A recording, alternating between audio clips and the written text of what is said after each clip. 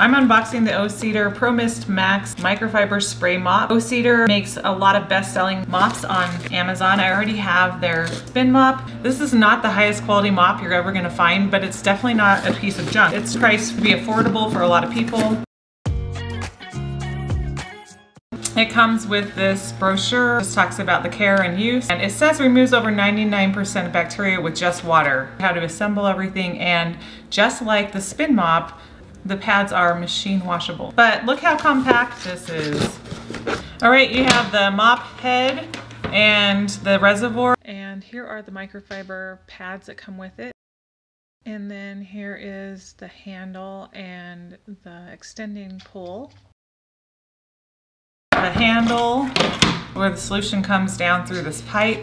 There's an arrow right here on this pole, and it goes right into that space where that red tab's poking out, and it locks into place. So you can see that the arrow locks right into that little divot in the handle.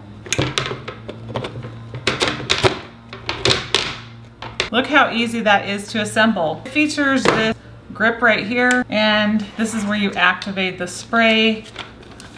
You can see right here, it tells you how many ounces of fluid that you have. This is incredibly lightweight. You might wonder what this is for. It is a measuring cup. You can remove it. You can add this much cleaner, but it says use only household floor cleaner, so don't put Dawn detergent or something like that in there. This is, by the way, is 2 teaspoons. Also, they say don't use undiluted cleaner, bleach, or wax in the reservoir. To remove this, you just pull it up toward the handle, and it's kind of like a water bottle. It unscrews, and then you just fill this to this line with water.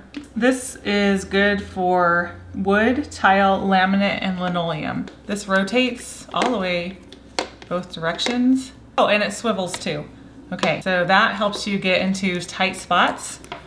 You can lay this down and get underneath furniture. It comes with 3 microfiber pads. These are actually really good quality. They're substantial. It has this texture to help you get scrubbing power, and it has these. I don't know if this is probably to hang it. These are thick, well-made pads. It only has Velcro on one side because that's how you put it on. Let's do that. I'm gonna slide it in this end first.